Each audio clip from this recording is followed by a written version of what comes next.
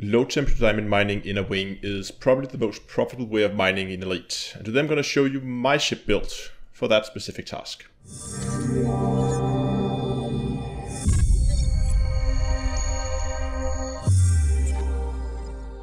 Today's video is sponsored by SecretLab. We all strive for the best possible gaming experience, but the importance of a good quality chair is often underestimated. SecretLab produces some of the most comfortable and high quality gaming chairs you can get. So upgrade your Commander chair today and fly in style and comfort. Follow the link in the video description to their store, type in your height, your weight, and it will tell you which chairs fit you for the best possible seating experience. Hello ladies and gentlemen, and welcome back to Elite Dangerous with Down-to-Earth Astronomy. So in a previous video, which you can see up here in the more info icon, we talked about why mining in a wing is so, or can be so profitable if done right, and how you can do it to get a very, very significant increase over solo mining. And in that video, I promised you that I will show you the build that I'm using, so that's what we're going to do today. I know some of you guys may not have access to the cutter or may not want to do the investment and buying an expensive ship like this for mining. So if you want to get started and it's a little bit cheaper and you don't want to unlock the cutter, then I am considering making a build with an accompanying build guide video for a unengineered Type 9 that can do not as well, but pretty much as well as this ship. If you're interested in that, let me know in the comment section down below, and then I'll try to get that video out for you guys if there's an interest for it. But first, let's dive into the weapons here. Now, of course, I will provide a link in the video description where you can go and have a look at the build from Coriolis if you want to. But there's some places throughout the build where you can make some changes and you have some options to swap things around. So I really recommend that you stick around and watch the video, because there's some rather useful points along the way.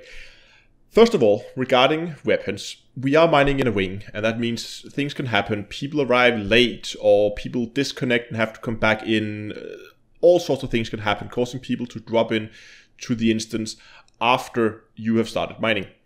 And of course, when people drop into an instance, there's a chance of spawning NPC pirates. So we will need some kind of weaponry to take care of them. And I've gone with 2 large beam lasers, and these are modified both with efficient and regeneration sequence. Regeneration sequence healing your other wing members if you shoot these lasers at them. Really nice if someone comes in and they have really weak shields, or if they, I don't know, crash into a rock and their shields go a little low, you can heal them back up with this. Again, these are just generally nice to have. And again, just because we want some kinetic damage as well, I've gone with one huge multi-cannon, and this one is overcharge and corrosive shell. When it comes to the mining lasers, this is where you have some of your first options. Now, I recommend that you, at the very least here at the front, you can see these are 2 hard points located right next to the staircase going down at the nose of the ship, that you fit normal grade 2 mining lasers. The ship can definitely handle it, and it does speed up your mining significantly. However, on the 2 rear engine nacelles, or whatever you want to call it, I've gone with mining lances, and I've done that again because if we go out and we take a look at the ship, you can see how far away they are from the top of the ship. I mean, they're sitting all the way back there, and the front of the ship is all the way out there. That's like 200 meters, and they have 500 meter range. So you are going to have a shorter range, and as we talked about in the mining video, you are going to be using your range to kind of control the inflow of cargo, to balance it out. So sometimes you are further away from the rock than you maybe wanted to be. So that's why I decided to go with mining lances, but you can, if you want to, you can switch those lances out for just normal 2D mining lasers as well. That will speed up your mining a little bit. But again, remember, here it's all about balance, to try and make everybody mine at the same rate rather than having you mine as fast as you possibly can. When it comes to utility mounts, I should say that I have gone way overboard in the shields. They are unnecessarily overpowered for what we're doing. So you don't need this amount of shield boosters as I have on here, but I always like to get as much out of the ship as I possibly can. But I just want to start with the heatsink launchers. I have fitted 2 heatsink launchers. Again, 2 is probably overkill. I probably could have made do with just 1. It's really rare that I have to use them. It's really only if I get too close to a star or something like that, if I mess up on a scoop or something. We don't have a fuel scoop, so I don't know. If it's just like an emergency thing, and the cutter has a tendency to sometimes overheat, and we don't want our cargo hatch to get damaged, because then we'll begin to leak cargo, and that's obviously a a bad thing.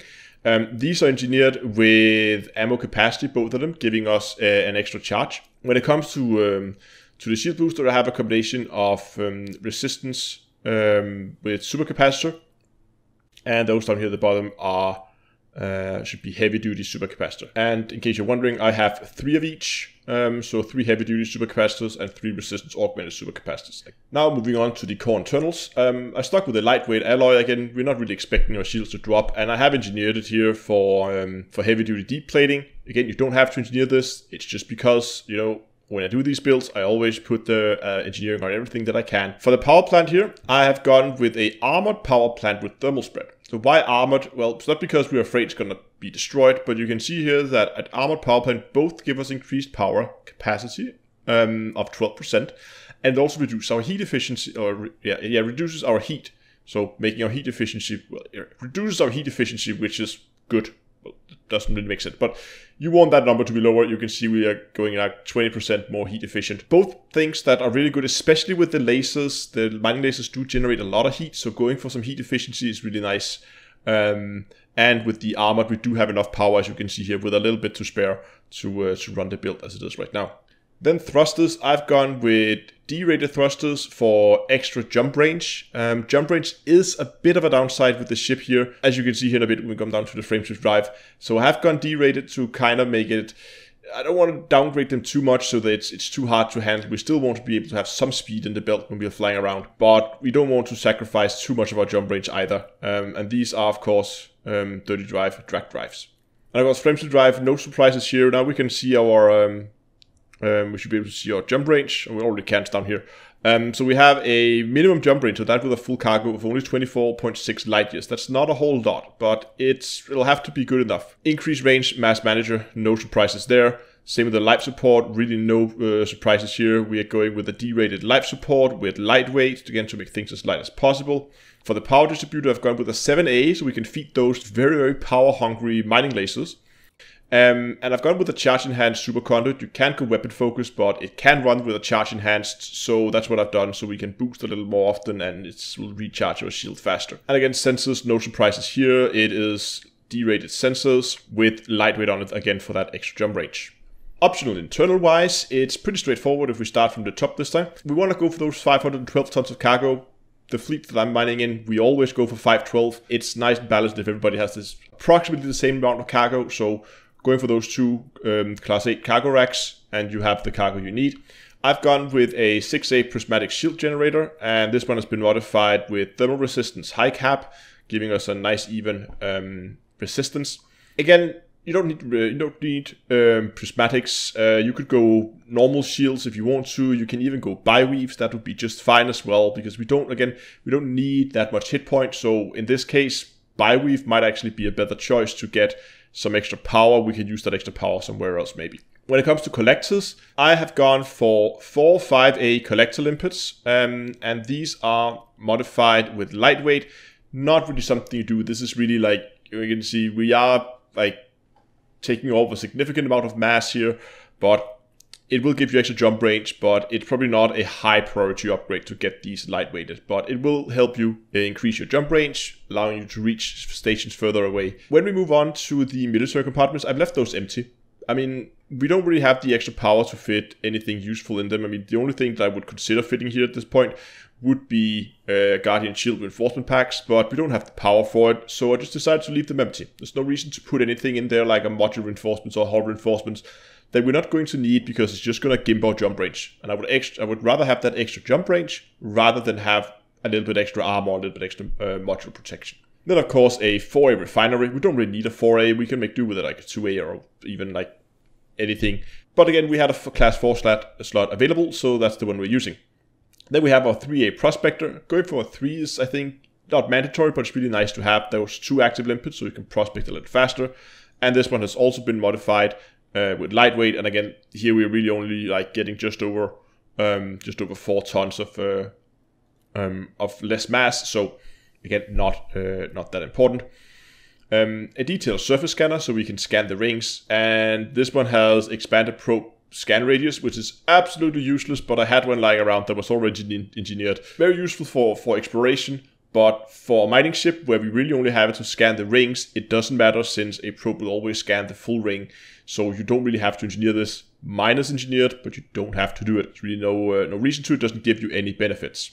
So that is the build, but there is a few points that I want to touch upon. That is the fact that, as you can see, there is no fuel scoop. And that means you need to think a little bit about how you use your fuel. What I recommend you do when you do a let's call that a loop, from like when you take off from a station until you dock and log off again after the end of the session, is that you dock, you start out somewhere very close to Buran where you're going to be mining.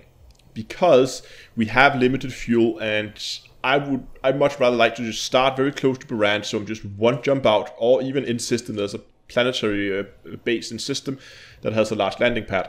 With a full cargo hull, and if you have a full tank, the ship here can reach around 124, 125 light years. That is of course without any FSD boosters, or if you go like economic routing and something like that. So you probably have out to, I would say, about 100 light years. That's about the kind of range you're going to be expecting to have when you want to sell your cargo. If you want to go further, you have to begin to synthesize. And that's why I like to have as much fuel as I can when I'm done mining, so I can go out to my sell location, hopefully without having to do a fuel stop on the way of synthesizing. And then when I'm done selling, I'm going to fly it back to the original station where I started, refuel it there, so the ship is ready for your next run. Of course, it would have been better if we were able to actually fit a fuel scoop into the build, but the only thing I would consider we could really sacrifice at this point was either going shieldless, which I really don't recommend, or you can go with less collectors, but again, then we're going to go down to just 9 collectors, which I think is on the low side. I want to be up in the 12 area. It is a more comfortable position to be in. Thanks a lot for watching. Hope you enjoyed the video. If you did, give a like, subscribe, and until next time, I'll see you guys in space.